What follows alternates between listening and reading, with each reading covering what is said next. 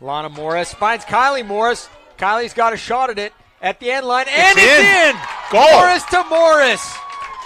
Somehow Lana found the seam and then found her twin sister Kyleigh, who found nothing except green between her and the keeper Ross. Took her time, kept her composure, and found the upper corner. And the Bulldogs, after 23 minutes and 4 seconds, or 63 minutes and 4 seconds, I should say, lead it 1-0. Which is serving the ball up into a position where you know your teammate can go to the ball. And another one, Lana Morris up top. Boy, oh boy.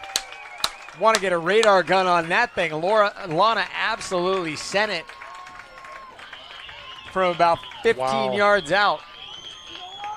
That was a rocket, and the keeper actually, I believe, the ball went straight through her up right arms.